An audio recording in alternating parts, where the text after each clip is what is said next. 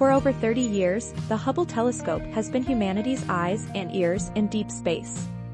It recently sent back images of a cosmic keyhole. NGC 1999, an Orion reflection nebula, was photographed by the Flying Observatory. The nebula is 1,350 light-years from Earth in the nearest massive star-forming region. NASA reported that astronomers believed the dark patch in NGC 1999 was a Bok globule, a dense, cold cloud of gas, molecules, and cosmic dust that blocks background light. Telescopes, including ESA's Herschel Space Observatory, observed the cosmic feature. In October, the space-based observatory captured two interacting galaxies in deep space against a cosmic background. Recently, the Hubble and James Webb telescope studied interstellar dust and found a missing third galaxy in a galactic pair.